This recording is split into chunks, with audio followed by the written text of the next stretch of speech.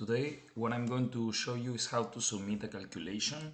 It's a very simple calculation and I will show how to draw the molecule that I want and how to make the input file, the shell file, and submit that to a cluster. So I'm starting with this benzyl alcohol molecule, and what I want to do is to solvate it with dioxane. So I'm going to edit, add fragment, molecules, and I can search for simple compounds and I can choose dioxane here. Without closing this window, I can click in several places, I can zoom out and I can add several molecules.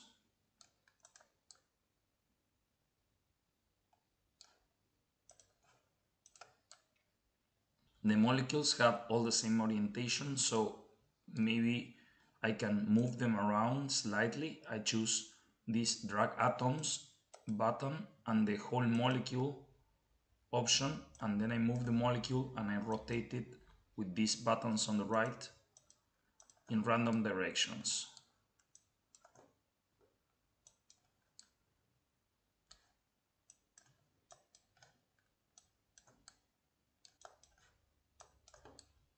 What I can do now is choose a van der Waals type visualization.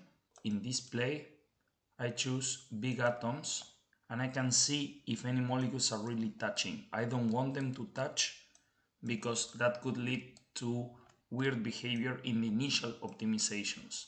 I'm going to optimize the structure, so this has only to be a approximate guess. Now I see nothing is really touching, no different molecules. I go back to my usual display and I will copy this into an input file. So I go to coordinates. These coordinates have numbers, so I choose coordinates format 12 digits. I put copy, that copies all the atoms, and I will go to Notepad. So here, this is another previous file that I have. What I'm going to do is erase all the coordinates.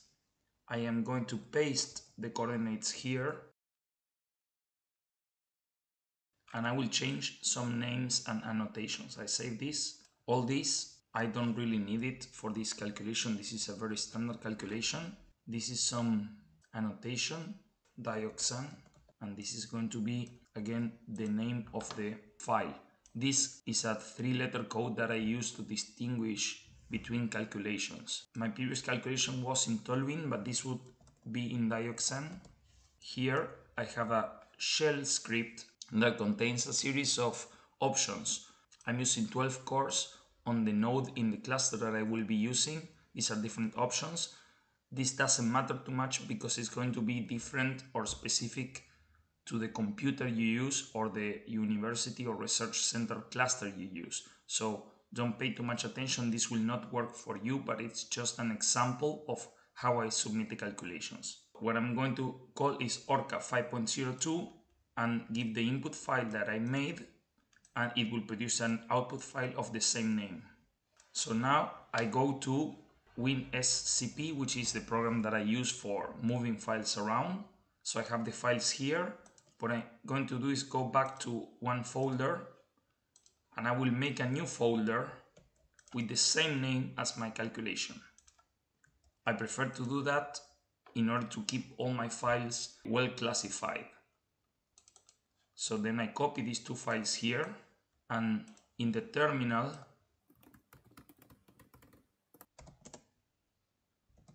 I have the different calculations. So what I do is sbatch and submit the shell file. If I now write sqe, I actually see that my file did not run. The previous file is running. So what's going on? There has been an error. So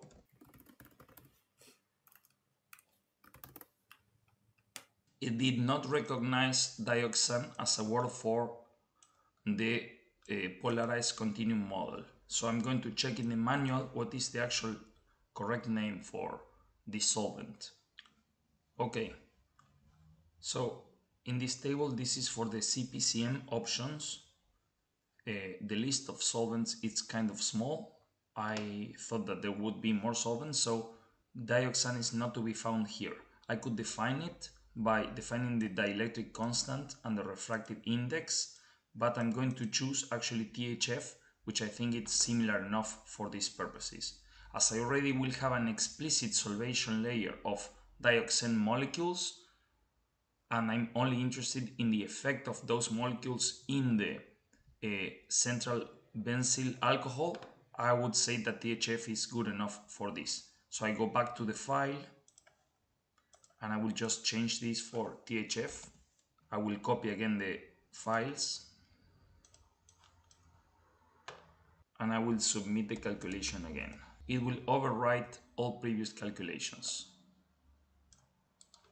So now it is running. So that's it for today. Thank you.